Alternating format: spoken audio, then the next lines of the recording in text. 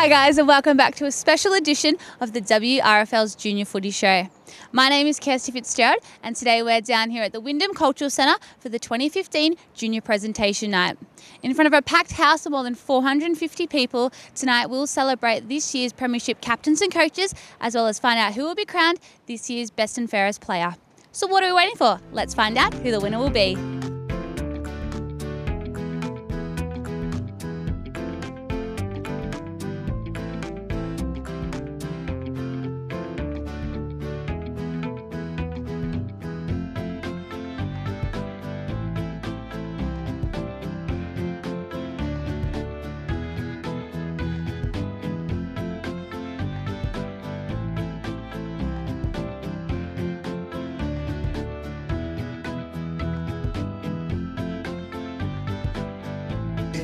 It feels really cool because it's a good experience to be able to come down here, and it was really fun.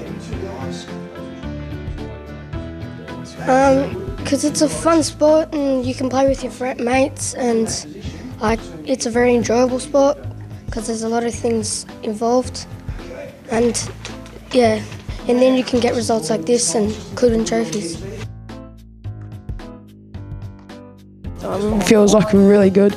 I was really nervous when I was in the top two. I got really nervous, and then I won, and then I got happy.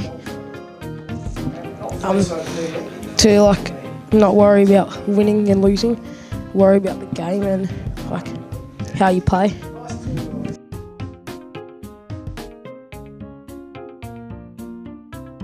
I've been playing footy for 7 years, and I think the highlight of the season was staying undefeated for the whole season.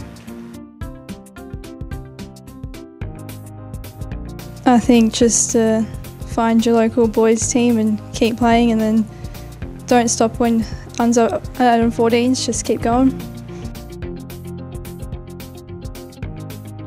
I thought last year it was an alright season, a bit sketchy through the middle of the year.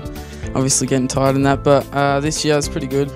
Had a strong team, so it was good to get the win, I suppose. Unlucky with the premiership, but it's alright.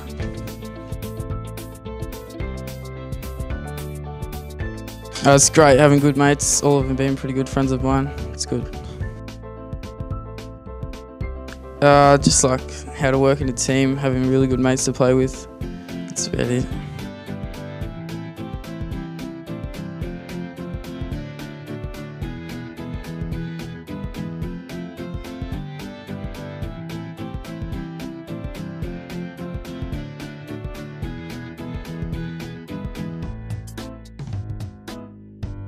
Well, that's a wrap on our final episode of the WRFL Junior Footy Show for another year.